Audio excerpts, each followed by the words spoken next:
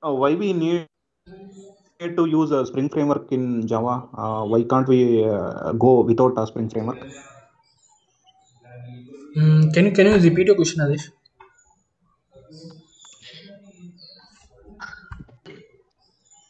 Why we should use a Spring framework in Java? Spring framework, because actually, when we talk about the Spring Boot, so basically it develops on the basis of the rapid application development. This is rapid rapid application development. So basically, it says you need not to write most of the boilerplate scores and all those. Also it is a lightweight, and all the dependency comes from the whether it's the grade or the maven. So you do not have to write all those. You just need to looks out for the main business logics which you wanted to implement, and actually it reduces the code also by using the different use of the annotations and all those things. Okay. Yeah, and So also yeah. what is abstraction in Java? Abstraction is basically is basically hiding the implementation, and showing only the only those things. For example, abstraction can be achieved with so interfaces or the abstract class. So basically what these are like, we define the structures, then you have to define, like, you can have your own implementation of it. So in the sense of abstraction, basically it defines out it defines out it hides out the implementation, as well as showing only the essential only the essential part of the segment. Okay. Have you used abstraction in your code base? Yeah, by using the Okay. interfaces. Can you give an example? Yeah. Can you give an example where you have used? So for example, interfaces, suppose actually we have this requirement of defining a commit function within the context. Suppose we have two database instances of a particular. uh, you are able to hear me, right? Yes. Yes. Yes. Okay. So suppose there's this uh, uh, there's this requirement. Suppose, for example, you have two database instances, and every database instances, it's a basically a flow. For example, once the data comes in, and you do all those stuff, like opening out the connections, and committing the transactions, and closing out the transactions. And then once the closing of the transactions happen, then you move out to the different instances of the of the data instances. So for example, in that particular design in that particular design, you can use the interfaces to define out what are the mandatory steps that you need to follow. Then you can move forward, move forward to the different database instance. For example, once you define out the interfaces, like, okay, now these are the steps you need to follow, you can implement that particular interfaces. And the best part is, like, for the particular class, you can you can Hello. implement more than one interfaces. So this way, in that point, like, it is very much useful also. And also, if suppose like, this is one of the requirement. And second one is like, mm, So second how are one you interacting with the databases? Plain JDBC or for the Spring Boot, if you are using Spring Boot, so how are you interacting with DB? JDBC template you're using. Okay.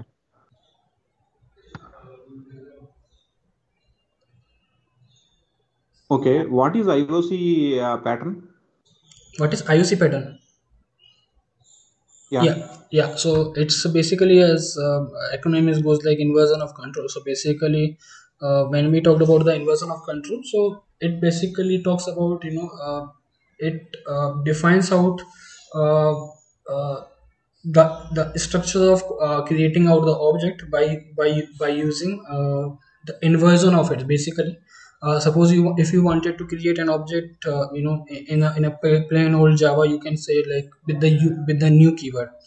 So what it does, like, you don't have to define like that. You just do one thing. You just define out the beans what you're going to use in that application, and Spring container will take care of it. Once you define out all those classes, all the beans classes with the use of add that component, it will take out it will design out all those it will design out all those design by using the auto wired annotation. So in a plain sense, we can say, right, it actually inverses out the control which is given to a particular class, to a particular set of configuration files. Okay. So what is an exception, and how are you going to handle these exceptions? In Spring Boot, or is it normal? No, plain Java. So okay, so exception is basically one of those abnormal situation, where your execution of the code stops. So for example, there is this unchecked and a checked exception, and we can there are a couple of way, like if you can handle it through the try and catch block, and basically try catch and finally block, or either way you can choose out that particular exception within a class, within the sorry about it, within the signature of the class.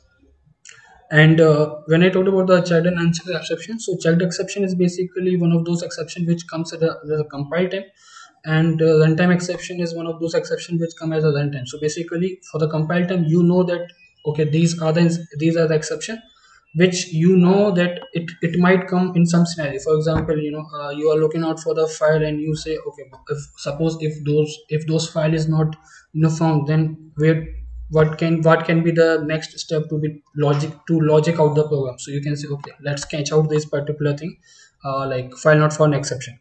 But there are some scenarios where you do not have the control of it. So for example, null pointer exception. Suppose if one of the object is pointing, if one of the object is pointing to one of the memory location, and that memory location is being used by another segment of it. So you say, okay, but we internally we within the code cannot see that. So for that, we for the null pointer exception in the Java, it actually they come up with an optional class.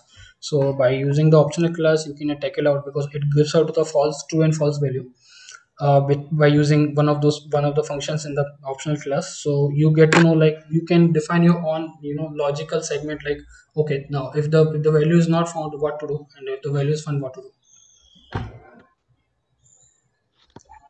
Okay. Ganesh, carry on. Yeah, Naresh. Do you know Java 8 features, right? Yeah, yeah. What is Acha, functional okay. interface? So yeah, in the Java 8 features, like first of the major features, they are come up with the Stream APIs, and it's basically basically in the execution of the stream of data. It has also been used for the pipeline operations, and apart from that, they have come up with the implementation of the interfaces with a different tweaks. So like initially, before Java 8, all the interfaces constant the abstract method. Now the interfaces can have static as well as default method, as well as they are come up with local date APIs. So you do not have to look out for the locale class, which initially we are doing. So local date API will looks out for like the time zone. It internally uses the time zone and give out the time zone if you request it to.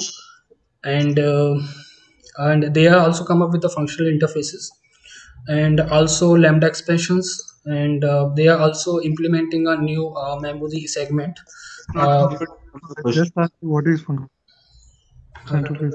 Sorry. I don't want all Java 8 features. I don't want all Java 8 features. Okay, I just want to know what is functional interface. what is?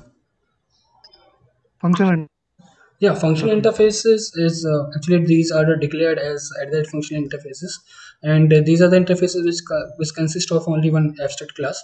one abstract method, and can have static and default and numbers of static and default methods.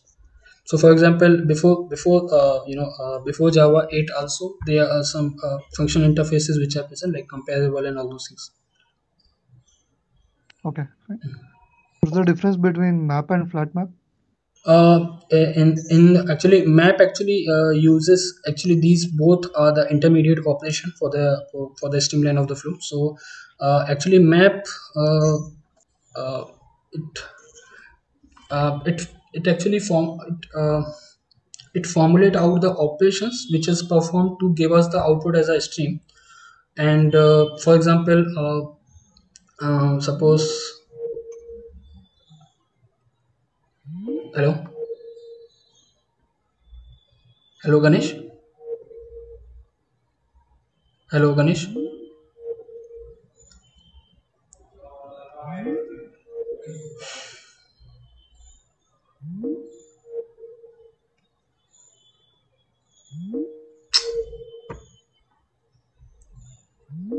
hello Ganesh,